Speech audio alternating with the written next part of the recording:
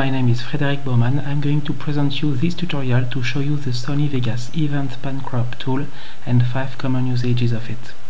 Let's first have an overview of the tool.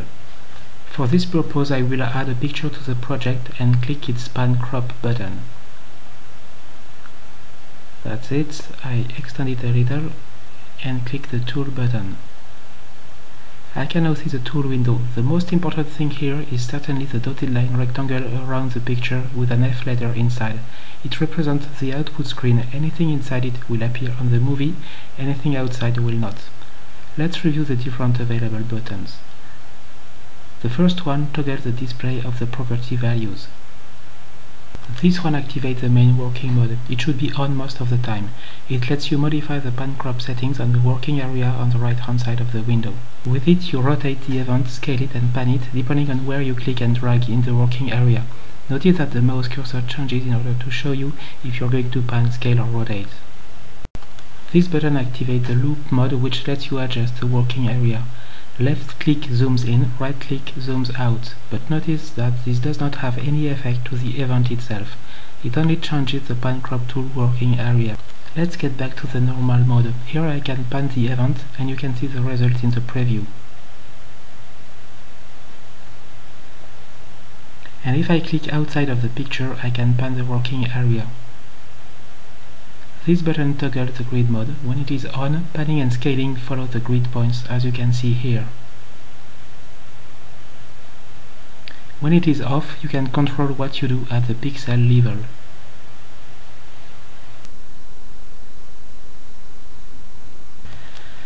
This button toggles the log for aspect ratio.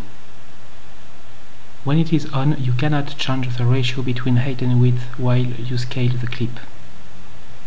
But when it is off, you can set the width and height independently from each other.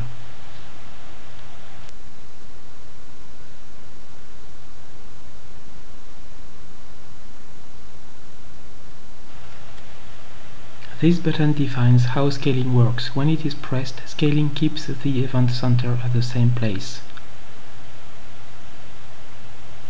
And when it is off, it is the opposite corner which keeps its location.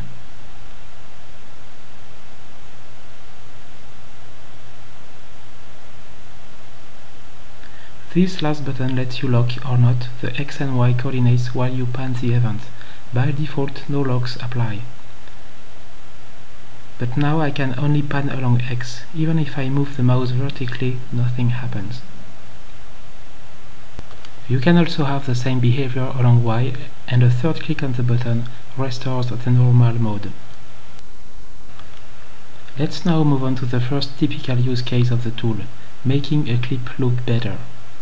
So I will add a new clip to the project and open the pan crop tool. I can very easily resize the picture to make the bird bigger in the frame. I first scale the rectangle. Oh, too much. Okay, this way. And pan it. The grid does not let me place the frame at the exact place I want. I could toggle it off with the button on the left, but I can also deactivate it temporarily with the Shift key. And that's it, we are all set for this first use case. Another common usage of the pan crop tool is to correct a tilted clip, typically when the camera was held by hand. As it is the case in this clip, the horizon is definitely not horizontal. To fix this, let's move the mouse out of the clip in a place where the cursor shows as a circular arrow. But before that, we can first activate the zoom mode and zoom out by right-clicking. Get back to standard mode to recenter the workspace, and now place the mouse anywhere between the circle and the clip. I can now rotate the clip by clicking and dragging. But the grid mode does not let me adjust the rotation accurately enough, so I am going to zoom the workspace and set the angle through the property sheet. I can use the slider, like this, or the keyboard and the adjustment arrows.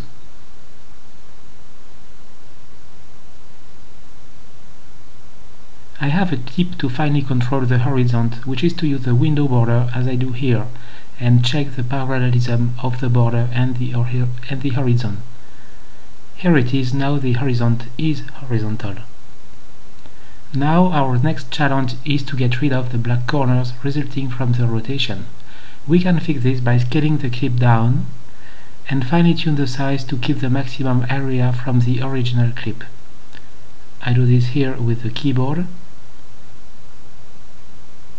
We still have a bit of black here, so change again the width, and here we go. A third common usage is switching from portrait to landscape.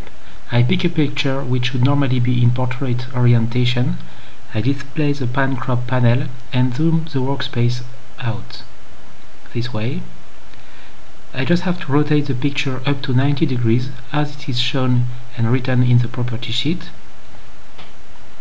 And I may now adjust the scale after having checked that the aspect ratio is locked.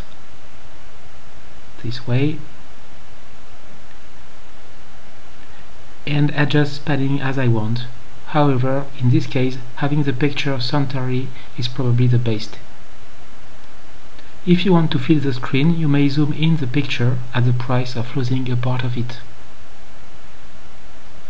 Like this, and then you can choose the part you want to pick and make visible. But I prefer to keep some black borders and have the tower completely in the picture. However, if your only purpose is to change the orientation of a picture, the simplest way is to right-click it on the timeline.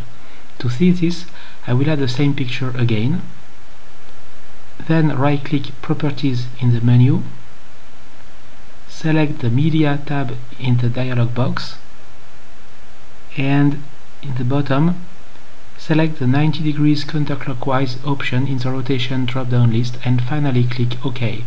And that's it. Our fourth common usage of the tool will be managing the aspect ratio of a clip. Regularly imported media do not have the same aspect ratio than your project. In my example, the project is 16:9 and I have to import a 4:3 picture. As a result, I have black lanes on the left and on the right. This is because my project is 16:9, as you may check here, 1280 by 720. To remove the black lanes, I open the pan crop tool, and to make sure the change will apply since the beginning of the clip, I set the cursor to the beginning by clicking this button. You can see here the original width and height of the media. Because I want to change the aspect ratio, I'm going to switch the aspect ratio lock off. That's it. I can now enter width and height values corresponding to the project aspect ratio 1280 by 720, which is 16:9. The rectangle is now out of the workspace, so I'm going to zoom out. That's it. The rectangle now has the right aspect ratio. As I want to keep it, I switch the lock back to on. And I can now adjust the size down, this way. Here I get back to the original layout with the black lanes. And I can shrink down again to fit the screen rectangle width with the picture width. This way I can have a screen fully filled with a picture. Afterwards, I can adjust the panning vertically to choose the visible part of the picture. This way it looks fine. But there is a much shorter way to do this. I have shown the former one for learning purposes, but look at this one. In the pan crop dialog, right-click the workspace. A menu option lets you reinitialize everything, so let's do this to restart. And now right-click again and select Match Output Aspect. We have the same result much faster, isn't it? We can now pan vertically like before, or for instance, right-click once more and select Center. That's it. To conclude this tutorial, here is my fifth common usage of the pan crop tool, laying several tracks out on the screen. In this example, I have two clips. One is shot with a lens where image stabilization is on, and the other where it is off, and I want to show a side-by-side comparison. I have just dragged the non-stabilized clip to the timeline. Here it is. It is definitely not stabilized. And I now drag the stabilized clip to another track on top of the other one. This way.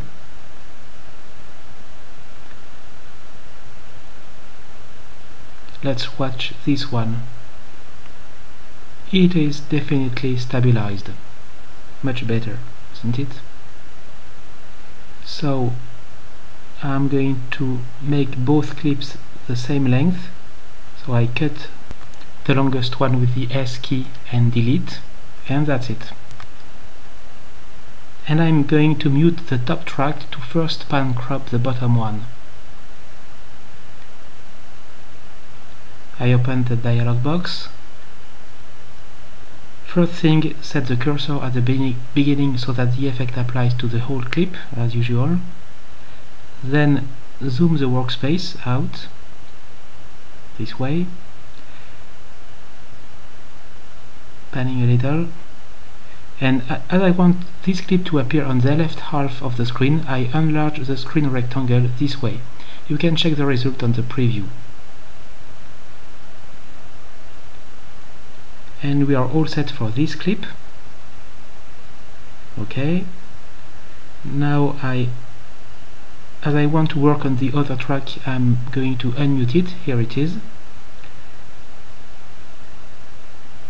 So the bottom one is not visible anymore for the moment. So again, let's zoom the workspace out this way, pan it a little, and enlarge the rectangle so that the clip fits only the right half of the screen.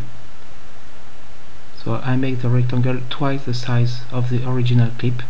We now have the clips and tracks side by side, and let's see what it gives. This could be an ad for the lens vendor, isn't it? This tutorial is now finished. Thank you very much for watching it. Please feel free to send me any question or suggestion for another tutorial to my email address mentioned here. Thanks again, and bye bye.